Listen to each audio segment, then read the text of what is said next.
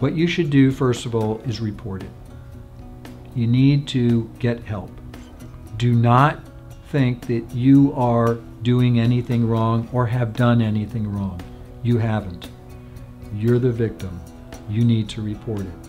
You need to report it as soon as possible. You need to report it on board and get an examination, a rape kit examination. So that's the first thing.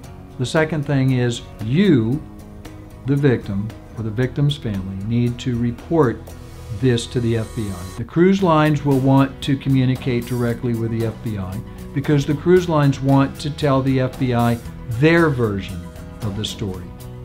You should contact the FBI.